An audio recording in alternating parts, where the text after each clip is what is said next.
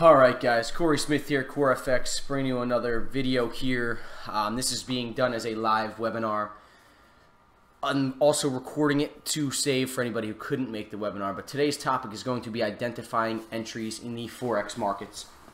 What we are going to do is go over exact methodologies of how you can identify opportunities to enter. As you guys know, Forex is a very complicated, very hard to succeed in type of industry. There's a very low success rate. Somewhere between 10 and 2% of traders actually become consistently profitable. That being said, there is a series of steps you can take and things you can follow to help increase your chances.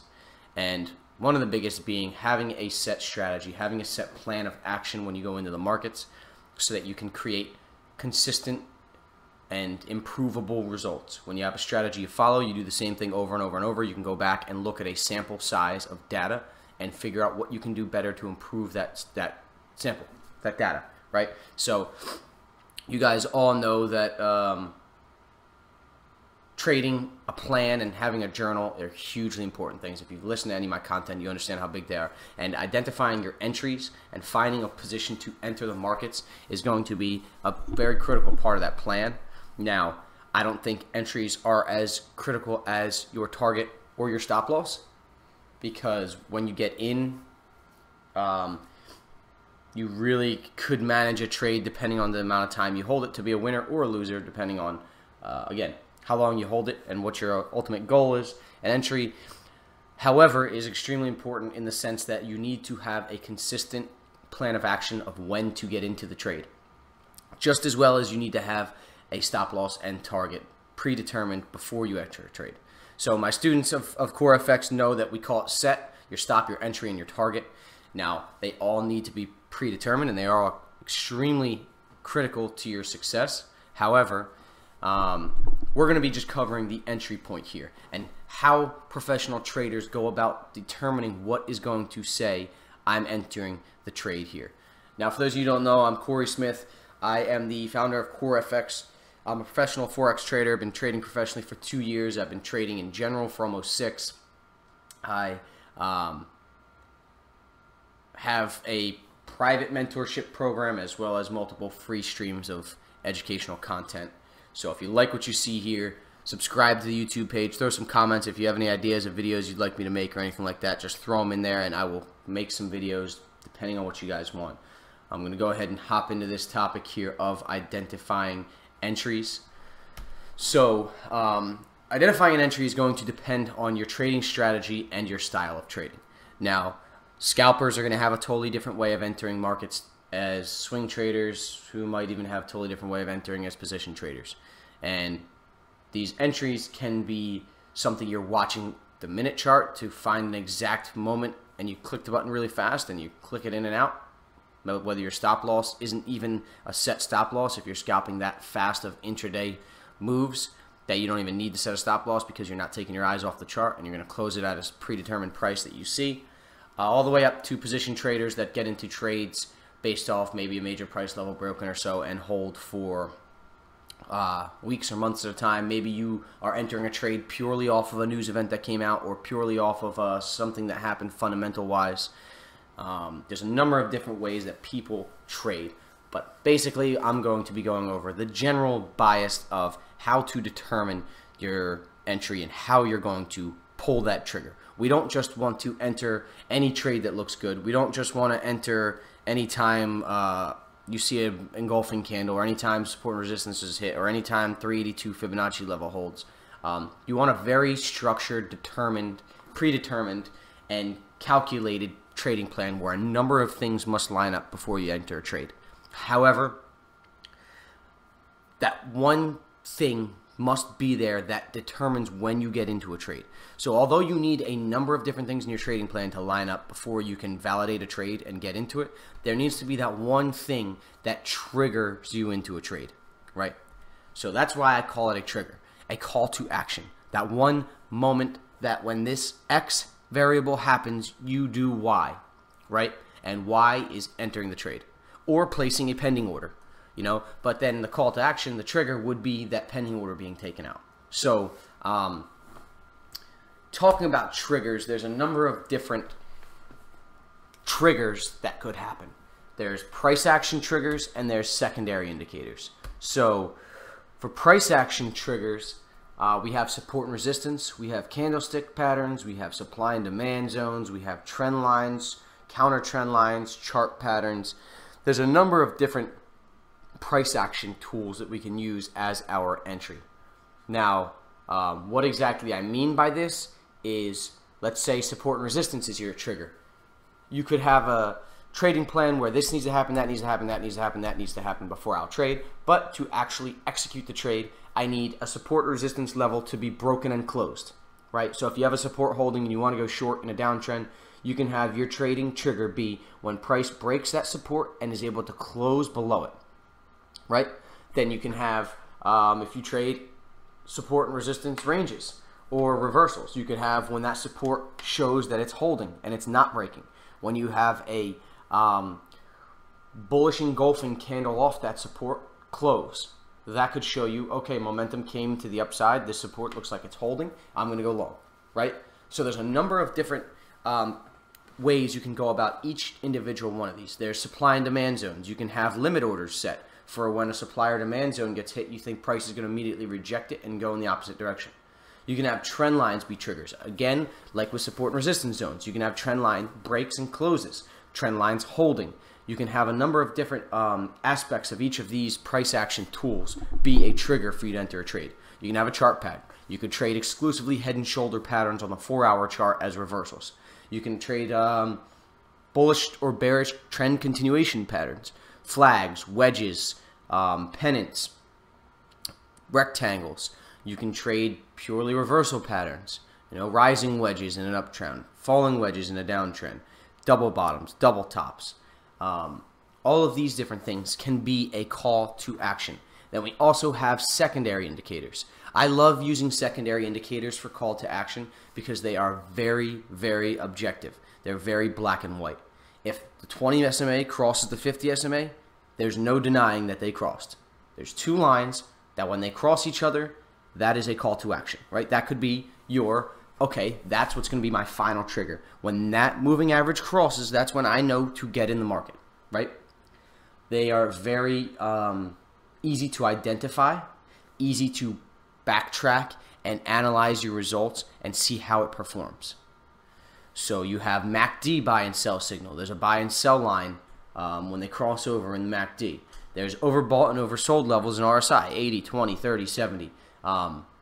There's Fibonacci levels. On a Fibonacci, you can use the break or hold of Fibonacci support and resistance zones, 382, 50, 618, 786. Whatever it is you trade, you could have Fibonacci levels be your trigger. You could have divergence on stochastics, RSI, whatever it is that you use. When there's divergence between price and the indicator, and maybe you have a double top form and divergence is there. Divergence being there has to be there, and when you see the divergence formed, that's your trigger. Parabolic SAR breaks. Parabolic SAR is another indicator that trails price, and you could have it break when price breaks the indicator and it flips to the top or bottom of price. You could have that be an indicator. You can have a Bollinger Band bounce be an indicator, a Bollinger Band tightening be an indicator. There's a number of different ways you can do this. However, having it and following it is what is going to matter. Okay, so write down price action, support, resistance, candlestick, supply and demand, trend line, chart pattern. There's more as well, but just write these down if you want so that you can save it for reference when building your trading plan, especially moving averages, MACD, RSI, Fib, divergence, parabolic SAR, Bollinger Band. These are all secondary indicators you can find endless information on online. I'm not going to sit here and go through the technical breakdown of each one of these indicators. That's something you can find in a 2-second Google search anywhere in any book. I want to go over things that aren't in the books, aren't anywhere as you can just find. Things that professional traders find, discover, developed, back test, demo test, live trade, and determine what does and what doesn't work, right? So that's what I have here. So write these down if you want examples, but I really just want to go over these concepts with you guys so that you guys can understand and see how to apply these to actual trading. So taking it over to these charts just to show you guys some real live type of price action examples. Something that you can do to practice what you want to set as your triggers, to get an idea of what kind of triggers there are. It really all comes down to you as a person, what fits your personality, what fits your psychological makeup, what fits what you enjoy. We don't want a Forex trade. Yes, people get into trading in the financial markets as a way of financial freedom and achieving that point in life where they can pass down wealth and knowledge to the next generation and not have to work for somebody else their whole life and all this and that. Yes, that's all great. However, at the end of the day, we also should have a passion and desire and enjoyment out of trading. And that is something that is huge and very, very critical to your success. If these charts bore you and you don't looking at these charts, you don't like looking at them and studying them, there's probably another profession out there that you would be better suited for. If you don't enjoy it, you're not going to excel to your maximum potential. So I open a chart like this on a Sunday afternoon when markets are about to open, and I'm just as excited as I was 6 years ago when I first saw one of these charts. I'm thrilled and totally engulfed with passion about this market, and you should be too. If you're brand new to this and you don't know if you have that passion yet, that's fine. If you've been doing this a long time, you've been losing a lot of money, you don't have that passion, there's nothing wrong with that. There's plenty of other professions out there. There's plenty of other ways to become financially free, to find what you love to do. So first and foremost, you need to make sure you find an entry strategy, trading strategy, and all that fits your personality and you enjoy. If you can't stand secondary indicators, don't build a strategy with a trigger based off a secondary indicator. You're most likely not going to follow it, and you're just going to disobey your trading plan, which is worse than not having a trading plan. So mess around with these different trade trigger identifiers that I'm going to go over here with you guys and see what you like. Shoot me over an email. Shoot me over some trades you've taken. Shoot me over some back testing you've done. Any questions you have about these, shoot it over to me. I love, like I said, I love trading. I love everything about it. I love traders. I love talking to traders. I love interacting with traders, student of mine or not. I love it. Send me over anything you want relating to this topic or any topic Forex. I'll get back to you. But that being said, starting with price action triggers, just to show you guys examples of what I mean by these. Again, this is not scripted. I don't have any charts here where I have examples waiting and ready. I'm just going to go with it. I always have the euro dollar for a lot of my analysis stuff just because it's very heavily traded. It's pretty structured. Everybody follows it. So everybody can kind of relate to it. So let's say price action. Let's say support and resistance is what you want to make your trigger based off of. Now, support and resistance is something that I recommend everybody has as part of your trading plan. Whether it be you're trading on the hourly chart and you need it to be hitting support or resistance on the daily chart, or whether you need it to be 15-minute support and resistance, whatever it may be, I think you should include support and resistance in your trading plan. It doesn't have to be your trigger, but it should be something that is relevant and there with every trade you make. Whether you're a reversal trader, trend trader, range trader, whatever type of trader, I think support and resistance is extremely critical. Now, that being said, you could also have support and resistance be your trigger. Let's say, for example, with this chart, right? The euro dollar looking left, it's been in a long-term uptrend. Yeah, we had a little bit of a sell-off and violation, but the uptrend resumed. Now, this 121 level of resistance where this red line is drawn could be where you say, okay, I need to identify a trend. I need to have a trend line bounce with an engulfing candle on a Fibonacci level, whatever your criteria is for your trading plan. But your trigger, what gets you into your trade, could be, okay, when price breaks this resistance. Now, what you guys have to understand is trading is very, very, very technical. You need to have a trading plan that is very clear and structured. You should be, the saying in professional trading with a trading plan is that you should have, somebody random should be able to pick up your trading plan and follow it exactly without getting to any point and being like, wait, what do they consider support and resistance? Or wait, what do they consider moving average crawls, right? It needs to be clear as it can be. So, that being said, determine, okay, a support and resistance is an area on a chart that price has reacted to at least 2 times.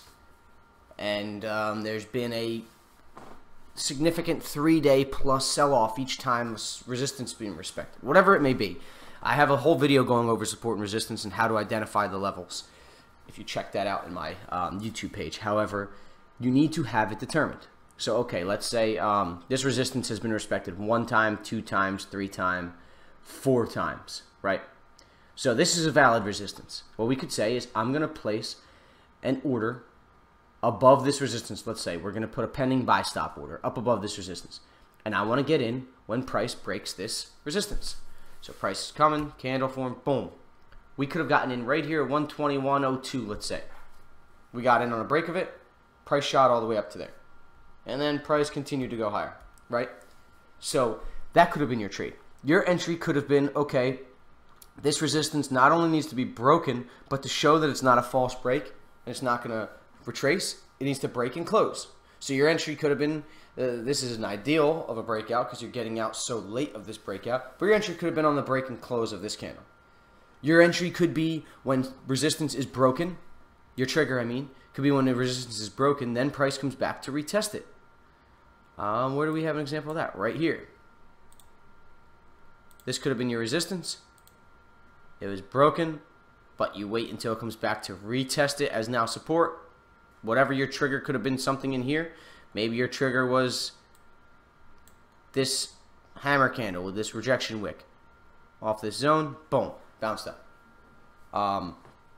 You could have, again, this is kind of showing 2 in 1. A candlestick pattern could be a trigger. Very, very, very favored of mine. I love candlestick patterns being trade triggers, especially these strong patterns, bullish and bearish engulfing candles, long rejection wick reversal candles,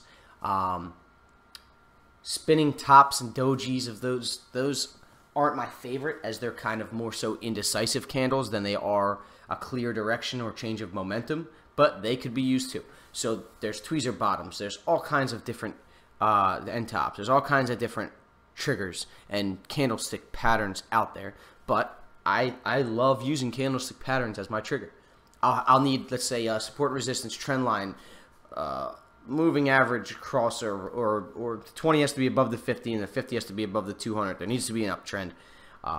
We need to have set a higher high and pulled back, and now the trigger is going to be a candlestick pattern on that level that in my pullback strategy I wanted price to come to. And my exact trigger to enter is the close of that candle, right? So support and resistance, break and close, retest, the zone holding. Say you trade reversals, right? And this same red line up here, which is this resistance, let's say you wanted to trade short and this triple top is your pattern. Your trigger could have been this third confirmation of a rejection to this zone with this third touch and fail to break up there, right? So you could have support resistance holding be your trigger. You can have supply and demand zones. Just the same as with support and resistance, you can have it be a pullback trade. You could have it be a reversal trade. However it may be, that is determined on the trader. Let's say this uptrend you were trading, we have this demand zone created down here. Let's say you want to trade the first time price comes back to this demand zone and trades within it. Then right down here, you could have had a trade triggered, stop below the zone, target maybe up here or so. That wouldn't have hit the target, but just showing you an example. You could have your trigger be whether price comes and touches the beginning of the zone, whether you have your trigger be if price comes all the way to halfway through the zone, if price comes and touches the end of the zone but doesn't break it. There's a number of different elements you could create a trigger with. And again, it should be very personalized. It should depend on you, the time frame you're trading, the style you're trading, your strategy, your personality, your patience level. All of that needs to go into effect. The only way to find out all of that is to start trying it, start testing it out, start seeing how you like different strategies, seeing how you feel trying different things. You need to determine, you know, your time frame you're going to be trading. You need to determine the exact trade setups you're going to be looking for. Are you a pullback trader? Are you a breakout trader? Are you a reversal trader? Are you a counter trend line trader? There's a number of different styles of trading out there, so you need to determine what you are, and that is going to help you identify what types of entries to look for. You could have trend line bounces be your trigger. One of my favorite trading styles is, let's drop this down a time frame. The 4-hour might help us see it a little better. Let's say we're in an uptrend. I love trading counter trend line breaks in uptrends. So let's say we're in this uptrend, we have this chart pattern forming, and we have this counter trend line, right? You could have played the break of this counter trend line. This forms a nice little pennant, right? So you could have traded the break of this trend line, stopped below the bottom of the trend line, and that could have been your long trade. You could trade trend lines in the direction of the trend, right? So let's say this trend line's here, right? You could have traded when price came and hit it here and rejected here. You could have traded the trend line there in the direction of the trend line, right? So you could trade trend lines just like support and resistance. You could trade their break and close. You could trade just their break. You don't have to wait for a candlestick to close, just when price breaks it. You could trade when the trend line's respected and price looks like it's following it. You can trade a number of different ways, but I encourage you guys to try them out. Chart patterns, another awesome style of trading. Again, like I said here, you could have played this triple top. That could have been your trigger, the formation of the third top. You could have traded this head and shoulders. This right shoulder forming, completing, could have been your trigger. You can trade double tops and double bottoms with in the direction of or against the trend. You can have a pullback where price pulls back double bottoms, and that's your trigger to go long. You can have price reverse off of a resistance with a triple top, with a triple bottom. There's a number of different methods to identifying these trades, as long as you know how to properly look for them and identify them. You can combine support and resistance with an indicator. So we have indicators. Let's see. I'm going to remove this. I'll just hide it. So we've got an RSI here, right? We could played. Let's say we wanted to trade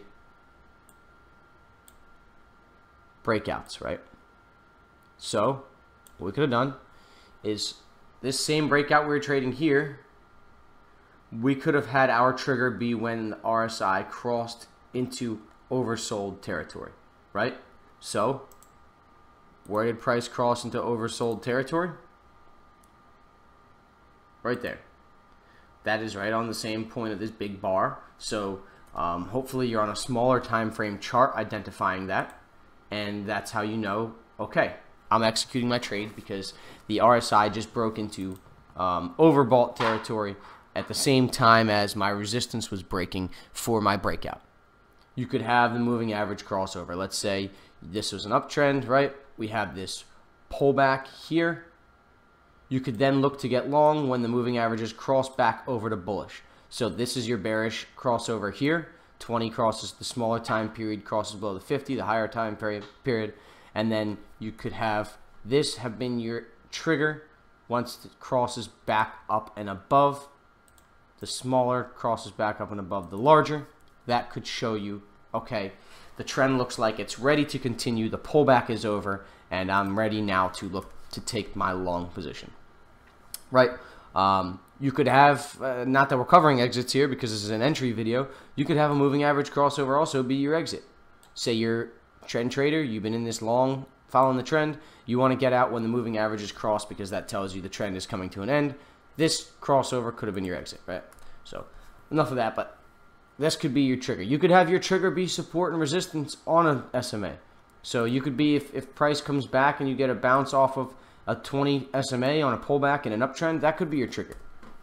You could have when price breaks the 20 SMA be your trigger, right? So you're looking for a breakout, price is below the 20, you enter when price breaks above it. There's a number of different ways to formulate and combine these things to identify entries. You just need to mess around with them and find the ones you like. Again, there's MACD crossovers. You've got a signal line in the MACD indicator. Again, just throw in a Google search MACD moving average crossover. Then you can also use parabolic SAR. I'll try to throw one of them on the chart here real quick so you guys can see what I'm talking about. So these little dots that you're seeing here with price action is our parabolic SAR. Again, let's say we trade pullbacks. You could have been in an uptrend here. We have a pullback. Price hit support on a trend line on a 50% fib. Our trigger to enter is the parabolic SAR breaking. So the parabolic SAR right now is trading above price action. Boom. This candle came up and broke it. And what does that do? Sends the parabolic SAR now down below price action. That could have been your trigger. As soon as that parabolic SAR gets broken, it flips to the other side. So whether you want to do it short and you want to take it when it breaks the bottom parabolic SAR, that's your trigger short, or long when it breaks the top. Parabolic SAR is another one of them that could easily be your trigger. You could have, it's very simple, very cut and dry, very easy to identify, and it could be what you use as your trigger. You also have, as I said, your divergences. So again, using one of these examples, let's see if I can just find a quick divergence example. Here we go, again with this guy. We have this triple top here, right? And what do we see?